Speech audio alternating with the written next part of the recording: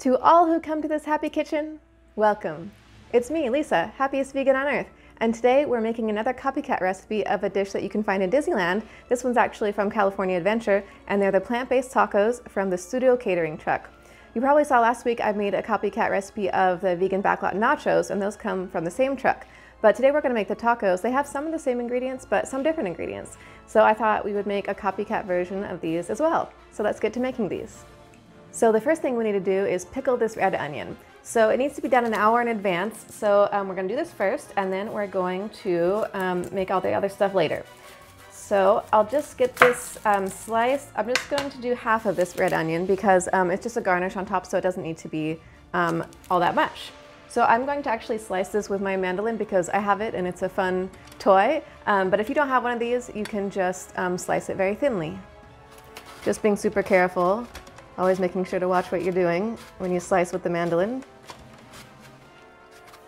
So there's the half an onion that I mandolin very thinly, and I also peeled a clove of garlic. We're going to put that in there too.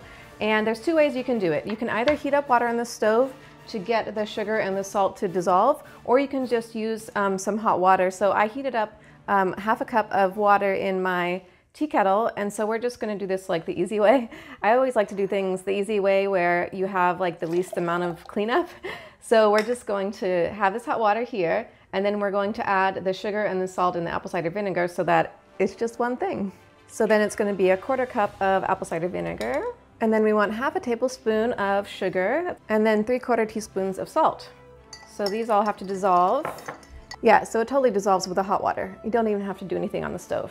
That's the easy way. Red onion goes in there, and then we get the garlic clove in there, and we're just going to seal it up, and then we give it a shake. So we need to let these sit out at room temperature for about an hour, and then after that they'll go in the fridge, and then we'll start making the taco filling. So it's been an hour now, and I put the pickled red onions in the fridge, and we're going to make the filling for the tacos now. So it's going to be with potatoes and soy riso. So this is slightly different from the backlot nachos that I did like last week. You may have seen the video for the vegan backlot nachos copycat recipe, and I just used the soy riso on that.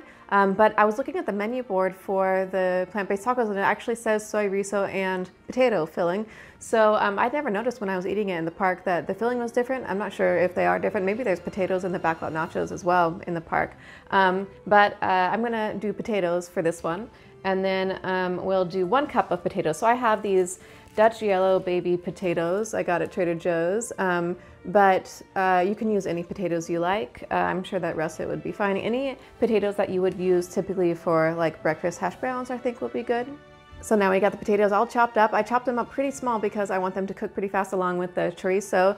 And I was aiming for about a cup, so that was 2 of those small medium potatoes. So I have a tablespoon of olive oil heating over here, and we're going to fry these up, and then we'll add the chorizo after that. So these are sauteing right now, and I want to make sure that they're mostly done by the time I add the soy riso because the soy riso cooks up really fast. And so we want to make sure that these get fully done and we don't have any hard potatoes in our tacos.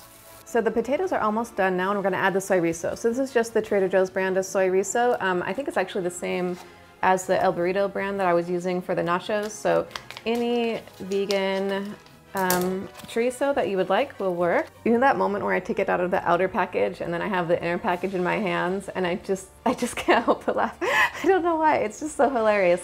It's just the texture of it and everything.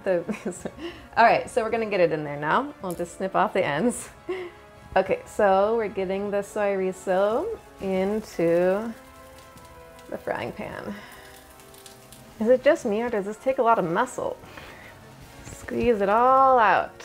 So now we're just gonna mix it all together and saute it until it looks done. So now it's almost taco time. We just have to assemble. This finished up pretty well. You can see that's about how it looks when it's done. You can see that the soy riso browns just a little bit, right? So when you actually get these tacos at California Adventure, they use white corn tortillas. So we have the little tiny white corn tortillas, and I didn't make them from scratch. You can if you want, though. Tortillas aren't that hard to make. I've never made corn tortillas from scratch, but I have made flour tortillas from scratch, and it's super easy. But we're just gonna go for these right now, and I'm gonna warm them up just a little bit on my cast iron. So we just have it on super low, and then we're gonna warm those up a little bit. And then to assemble, we've got our pickled red onions from earlier, And then I have this, any green salsa will do. On the menu board it says salsa del árbol, which is a type of chili pepper, and I looked up different recipes. That's actually a red pepper, but the salsa that they use on these tacos is very clearly green. So any salsa that you like that is green will do the trick. And then we've got some limes for squeezing and plating.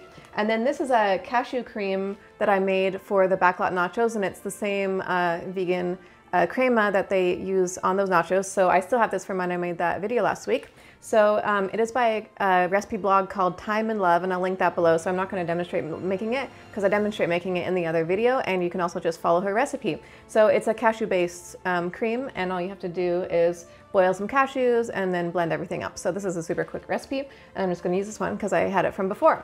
So I wish I had one of those really cute little taco stands, you know, like the little triangle thing where you can plate your tacos on it and it looks really cute. I don't have that though. Maybe I'll get one day, but for now, we're just gonna try to plate them as cutely as we can.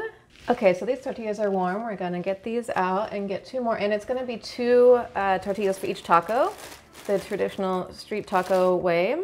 All right, so let's get some of the soy riso filling in there. Sometimes when people make food photos, they intentionally have stuff like spilling out and messy, so maybe we'll do that. I totally make it messy on purpose. It's not an accident at all. All right, so there's our filling in there. And then next comes the salsa.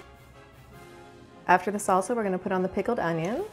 And then the very last thing is the cashew crema that we made for the nachos. We're going to put on the tacos as well.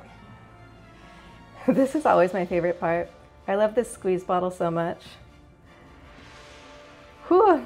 Yeah, it's always when you put on that last garnish that you're like, it looks just like in the park. There they are. And of course we need the limes as well. So now they're nice and plated up and we can do the taste test. I wanted them to sit up nicely for the photo, so I cut a lime in half and I like put it this way so that it would prop up the tacos. It's pretty good, I think. I love tiny tacos. They're so satisfying. I love tacos so much. Man, tacos are always like at the top of my list. When someone says like, what are you craving? Where do you want to go out to eat? Or like, what would you want to get most right now if you're going to go out to eat? Tacos. The combination of the potatoes and the soy riso is really, really good. I forgot to squeeze on some lime. Gotta get the lime on there. Oh my God, it's so good. And you might be wondering where I got this awesome shirt. It's by City Machine Apparel. I'll link it down below so you can get one if you want one. The reason I wore it is because these tacos, the truck where you get these tacos is in like the Marvel area of California Adventure, not like the Avengers Campus. Avengers Campus is not open yet, obviously. When that opens, that will be like the real Marvel area of the park. But for the last couple of years, the behind Hollywood Boulevard, that's been like the area where all the Marvel characters do their meet and greets. So this is my Marvel shirt and I'm eating Marvel tacos. I've been watching all of the Marvel movies in chronological order. I'm so excited to like fill in all the gaps that I had watched Guardians of the Galaxy 1 and 2 before, and I had watched Black Panther before in the theater, but I hadn't seen any of the others. So I like, you know, got it more or less. I knew who the characters were, but I'm so excited to like get deeper into Marvel and finally understand what's going on. And when Avengers Campus opens, hopefully at some point after Disneyland opens again, I will be able to appreciate it fully and really get who the characters are and stuff. Anyway, I'm going to finish eating my delicious tacos, my other taco, and I've got enough stuff to make several more tacos, so we'll see how many tacos I'll eat. That's what I love about these tiny tacos is that you just, you know, one taco is not a big commitment. You can just be like, oh, one more taco, one more taco. You can have a lot of tacos when they're tiny tacos. Anyway, thank you so much for cooking with me. And please give the video a thumbs up if you enjoyed it, and subscribe for more content about vegan options at Disneyland, and let me know in the comments what Disneyland recipe you would like me to make a copycat of next. And until next time, I'll see you real soon.